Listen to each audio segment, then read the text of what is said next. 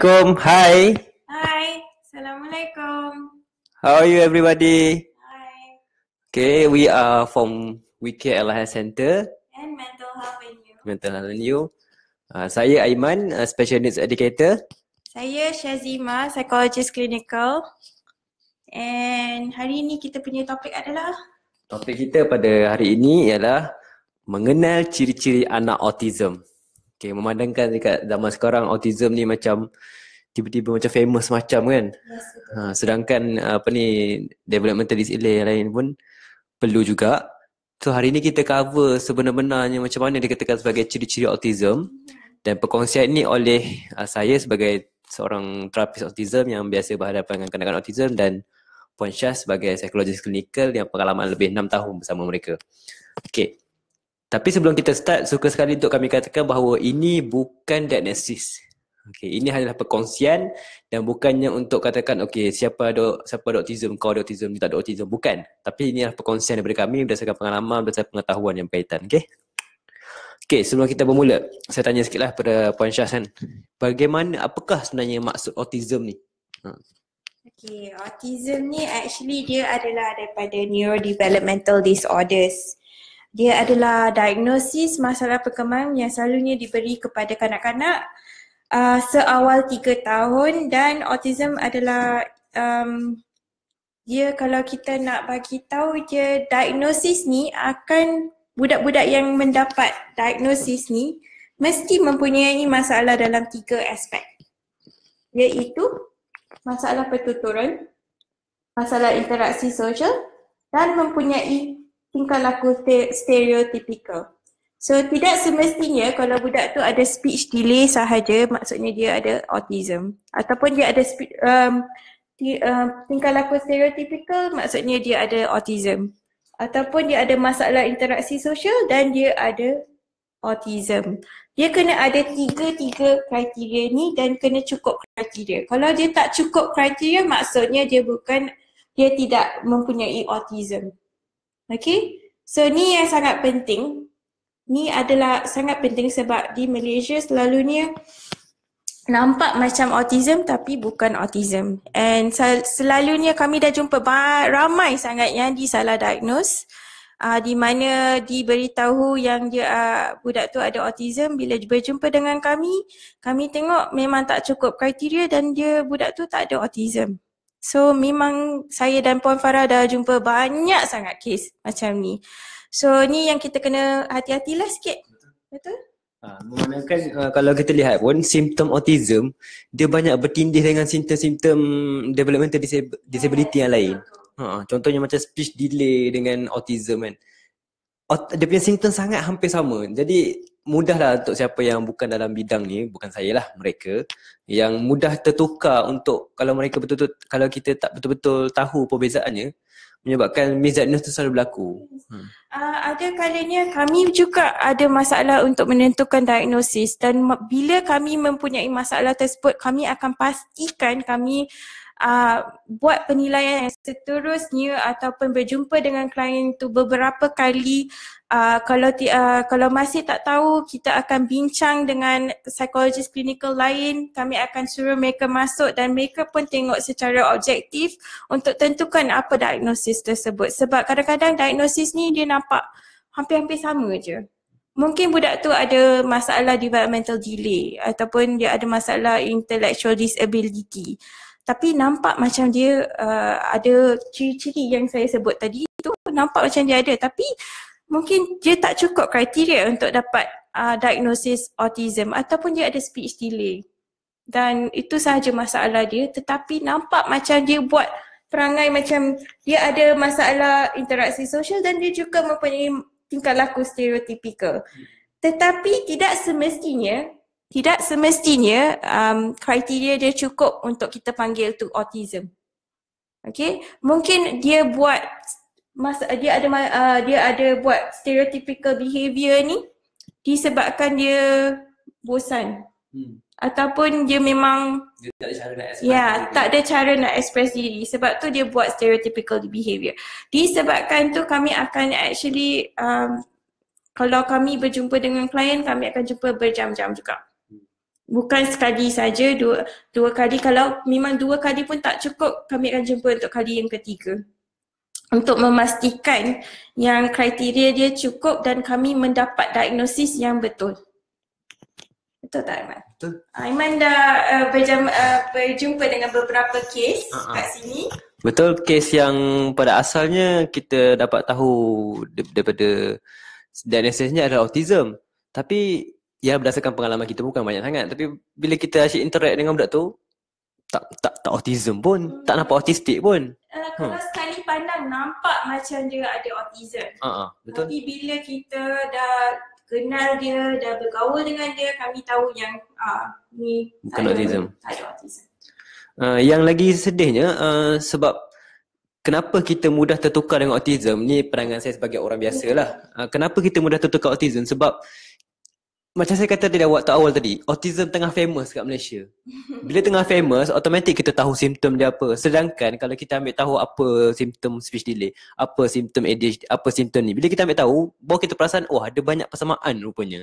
Tapi sebab kita tahu autism je, so kita nampak je, oh ini autism. Dan pernah jadi juga ada artis Malaysia, saya tak ingat apa, anak dia nama, saya tengok artis mana, tapi ada satu kes tu yang rakyat netizen nampak dia punya video kat Insta dan kata anak dia autism kan, pada video yang pendek. Tapi artis tu kata tak, anak dia bukan autism, anak dia hanya speech delay. Tapi orang dok kata ini ciri-ciri autism. Dan 2 tahun kemudian anak dia boleh cakap tak ada masalah, still bukan autism.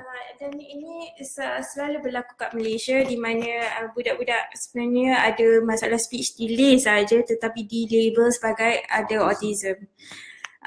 Kesianlah budak tu kan, di-label sebagai autism, sebaliknya dia tak ada lah ciri-ciri autism yang sepenuhnya tak cukup kriteria.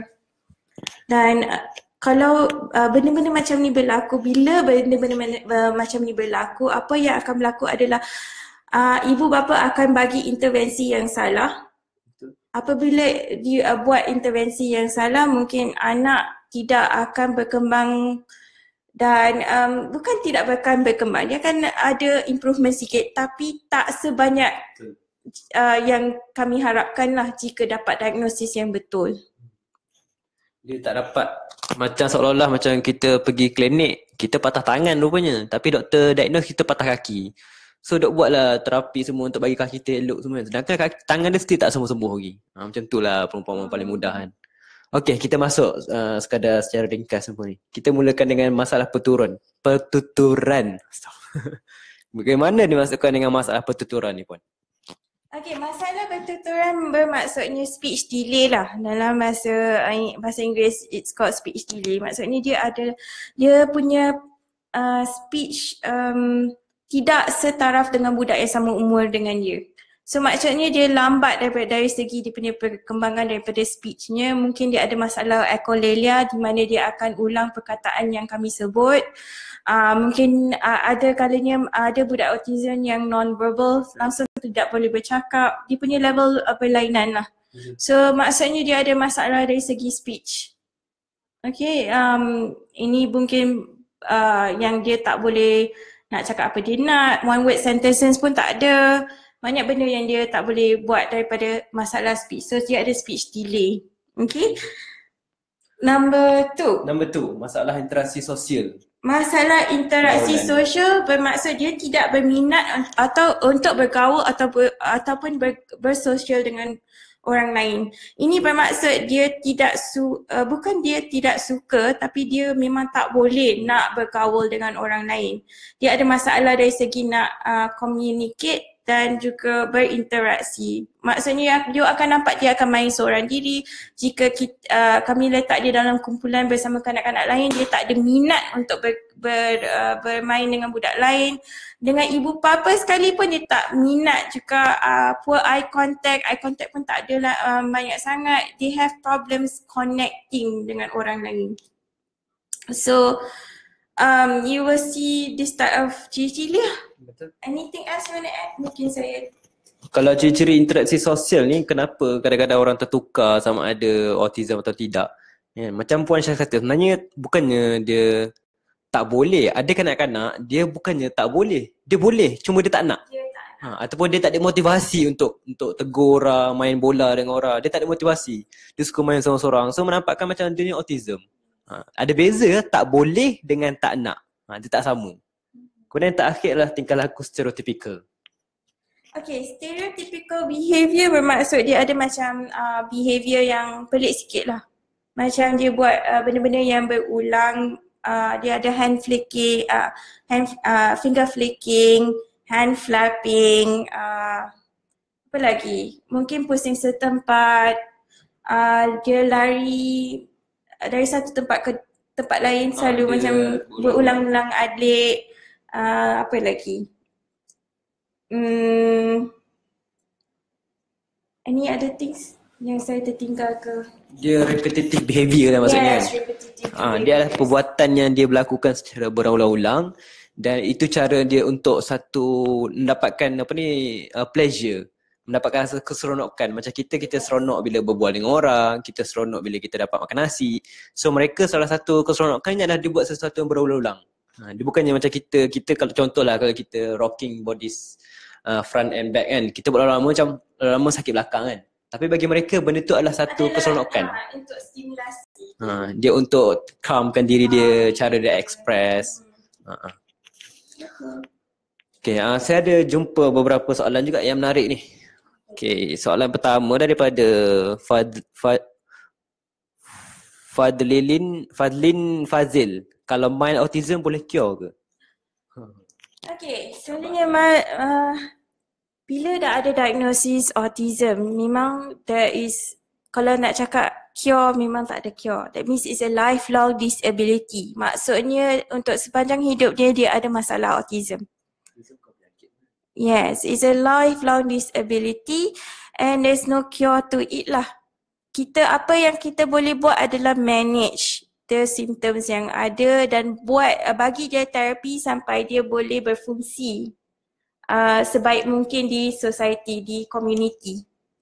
So that is the goal. Usually kalau ada budak autism, ibu bapa yang ada budak autism, the goal of therapy adalah untuk memastikan dia berfungsi sebagai seorang individu. Di community ataupun di rumah ataupun di mana-mana. And ini adalah ikut dia punya severity level sebab ada mild, ada moderate dan ada severe. Yang mild maksudnya dia masih boleh berfungsi, dia masih boleh buat banyak benda and apa yang kami kena buat adalah make sure yang dia boleh number one jaga diri dia sendiri. Number two mungkin kita boleh cuba untuk ajar dia skill yang dia boleh buat supaya dia boleh berdikari. Benda-benda macam ni kita boleh manage lah. Kita boleh bagi dia terapi untuk dia jadi lagi functional. Kan?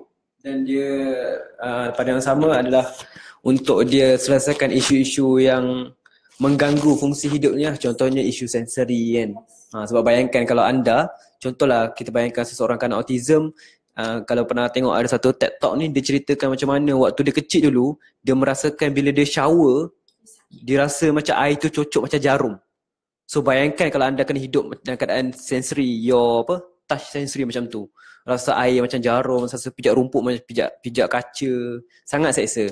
Dan sebab itulah wujudnya occupational therapist yang akan menjalankan sensory integration therapist untuk dia integrate balik, dia desensitize supaya dia secara perlahan dan gradually supaya in the end sensory dia normal macam kita, supaya dia tak rasa sakit, dia tak rasa seksa macam kita. Itu kalau yang oversensitive. Kalau hyposensitive lain pula, itu yang tak rasa langsung. Itu yang kalau dah terhantuk pun dia tak rasa apa semua. Itu lain pula tu ceritanya. So usually goal of therapy adalah untuk bagi dia more comfortable, berfungsi di community dan cuba cari apa yang kami boleh gunakan untuk bagi dia berdikari. Kalau dia ada mild autism, dia boleh bercakap dan dia boleh jaga diri dah. Apa yang kami boleh buat seterusnya untuk dia jadi individu yang berdikari di community. Dan saya percaya parent-parent mana yang hantar anak-anak ke terapi bukanlah tujuan niat untuk mengubah anaknya ataupun mengubati atau istilah apa yang lain. Tapi saya percaya kebanyakan parent hantar adalah benda pertama, poin pertama adalah dia nak anak dia boleh independent. Itu je. boleh cari makan, boleh kerja, boleh cari duit, boleh berinteraksi dengan komuniti, faham konsep duit semua, macam benda-benda tu.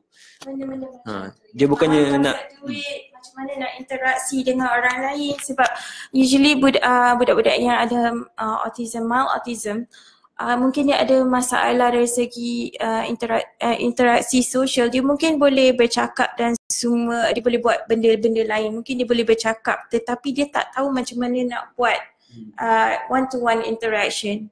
Saya dengan Aiman, hi, how are you? Dia tak tahu nak respon. So selalunya mungkin dari segi social skills dia kurang lah. So kita kena ajar dia social skills. Apa yang you akan buat bila you berjumpa dengan situasi ni. So bila dia berjumpa dengan situasi ni, dia boleh hadapi situasi tersebut. Ini adalah salah satu, it is social skills training yang selalu untuk budak-budak yang ada autism yang mild, yang boleh bercakap dan boleh buat banyak, dah berfungsi jugalah. So kalau satu lagi nak tambah, kalau macam kita ada kes macam sekarang, kebanyakannya kita melihat macam mild autism is okay than severe autism. Kita kalau boleh kita jangan compare kan macam tu, seolah-olah macam bila ada seorang parent cerita pasal anak dia autism, pasal bila tanya, dia kata mild autism, kita pun mild. Jangan macam tu. Sebab for every kid they have their own challenge. Kita ada situasi tertentu. Ibu bapa ada cabaran mereka tersendiri. Tak bermakna mild tu senang, severe tu susah. Tidak, bukan. Elakkan benda macam tu. Kita ada sesi soalan seterusnya. Any good ways that could make them to have a better eye contact to the teacher or people who are talking to them? Because without proper eye contact and attention, it's not easy to teach them. Okay, ni saya tujukan balik kepada Aiman lah, sebab he's a special needs educator. Dia dah ABA therapist dengan budak-budak autism. Okay, first sekali kita kena bezakan antara kita kena asingkan antara eye contact dengan attention. Sebab bila ada eye contact, it doesn't necessarily mean someone tu ada attention. Dan bila orang tu tak ada eye contact, tak maksud dia tak ada attention. Ada budak autism yang memang dia tak ada eye contact, maksudnya dia pandang kiri kanan semua sebab bagi dia semua sama, tapi attention dia ada. Bila kita suruh buat, dia buat. Contohnya macam tengah dia macam tak ada apa-apa, tapi kita contoh kita Kak Syaz high five, dia pun boleh je balas high five, cuma dia tak pandang je. So kita kena asingkan sama ada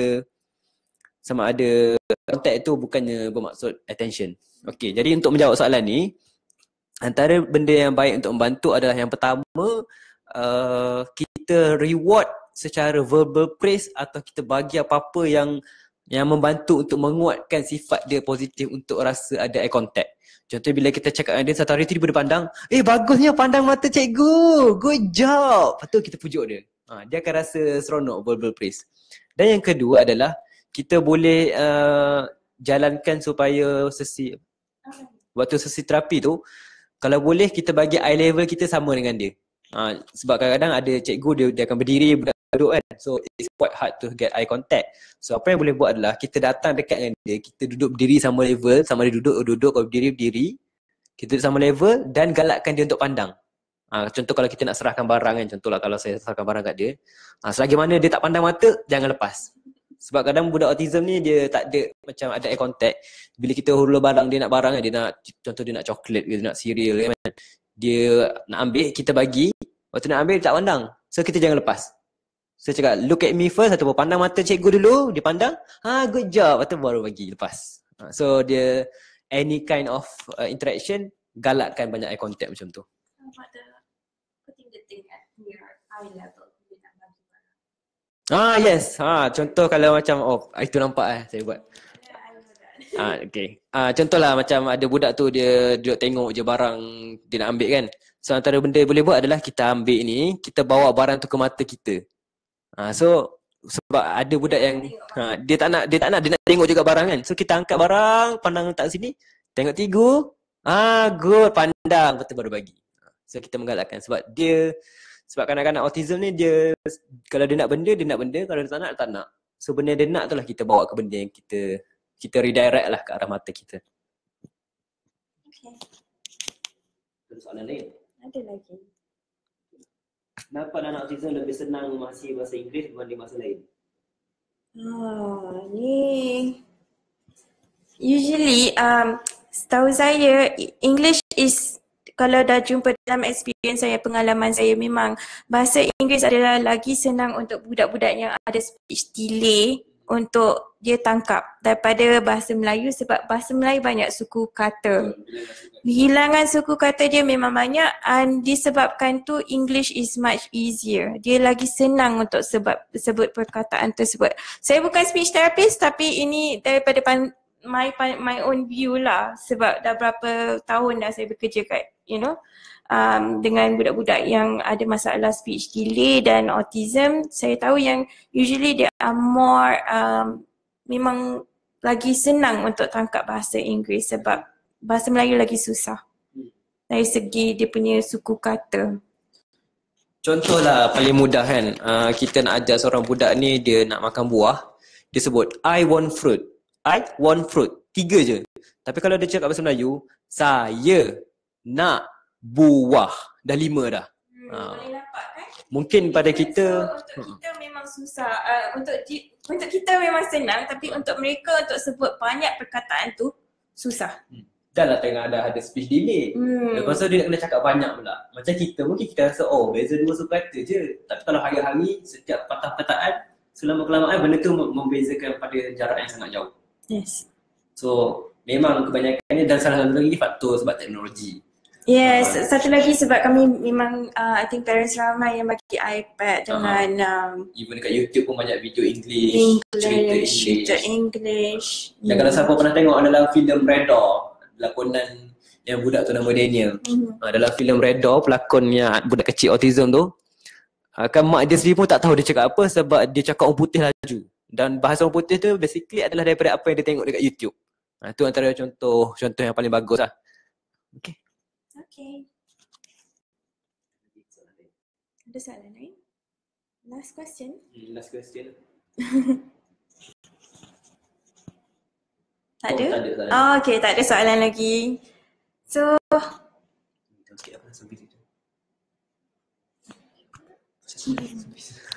okay. Saya jadi sekadar tu untuk soalan terakhir pada hari ini. Kalau ada apa-apa soalan boleh komen kat bawah. Kalau kami tak sempat kami akan jawab nanti.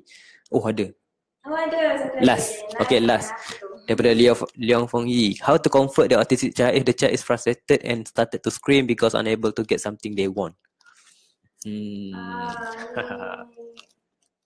Basically waktu dia tantrum sebab dia tak dapat benda yang dia nak. Waktu benda dia tak dapat. Nak cuba jawab dulu? Usually kalau dia ada meltdown dengan tantrum lain lah. Kalau tantrum is about power play. Maksudnya dia boleh manipulate kami dan dia nak control kami. So kalau dia akan tantrum selagi dia dapat barang tersebut. Tetapi meltdown adalah lain disebabkan it's all to do with sensory issues and also basically budak-budak autism have a different way to actually react lah. Kan? So kalau untuk meltdown ada kes ni banyak arah tantrum lah sebab dia nak sesuatu barang tu. Nak sesuatu barang. Dia frustrated dan menjerit sebab dia tak dapat apa yang dia nak. Kalau tantrum, usually kami akan pastikan mereka tak dapat apa yang dia nak dan biar dia soothe himself. Maksudnya kami akan tinggalkan budak tersebut sampai dia boleh cope dengan masalah yang dia sedang hadapi dengan sendirinya. Maksudnya kita tinggalkan dia, ignore dia, bagi dia cool down sendiri. Dan dia depends juga pada level pemahaman budak tu. Kalau kalau budak tu faham banyak, kita boleh buat deal. Adik boleh main dengan handset ni tapi 2 minit je. Kalau dia faham konsep masa. Kalau yang jenis tak faham konsep masa, kita bagilah macam rewards. Contoh, okay adik kena duduk dulu atas kursi. Bagi dia duduk elok-elok, okay legs nice, okay baru dia dapat. Which is konsep rewarding system lah. Kita jangan terus bagi sebab kita tak nak kanak-kanak autism ni dia belajar bahawa kalau dia menjerit je dia akan dapat apa dia nak. They must be, it come with work lah macam kita lah. Kita kena datang kerja baru dapat gaji kan. Kita tak boleh nak tantrum dengan office. Kata nak gaji tapi tak nak datang kerja. So it's the same concept actually. It's the same concept lah. Tapi like I said, ikut dia punya level pemahaman mereka. Sebab lain, dia tak ada konsep yang satu konsep terpakai untuk semua autism. Yes, sebab level pemahaman setiap budak-budak tu lain. So usually kalau it's just a tantrum dengan budak-budak yang kecil like 1 year old, 2 year old, kami akan pastikan mereka faham apa yang sedang berlaku dan betul. power play tu memang ada lah. Mereka nak Key pointnya adalah supaya dia faham je.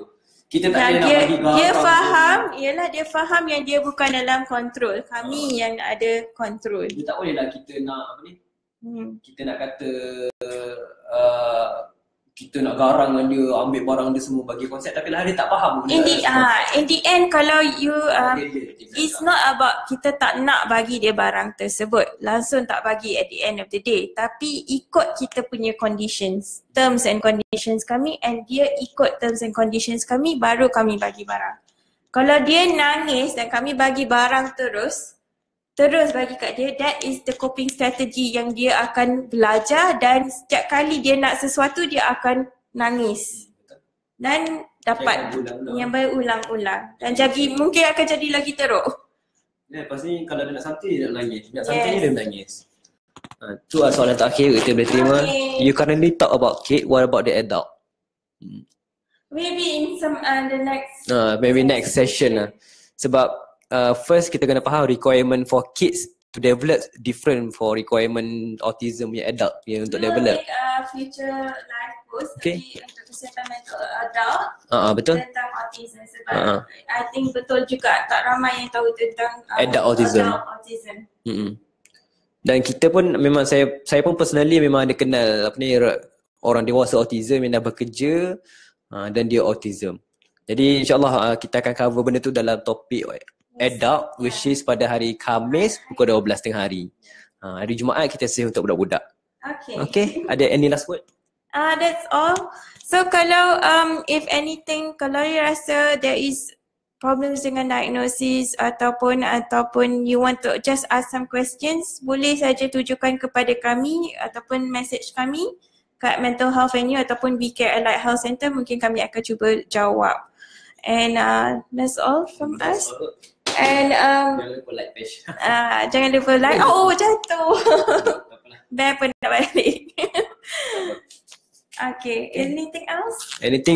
Nothing else for me. So thank you for everyone for watching today. And have a good weekend everyone. Selamat menjamu selera kalau dia nak makan. Selamat berehat, selamat bekerja atau selamat apa saja. Happy weekend. Okay. Assalamualaikum. Bye.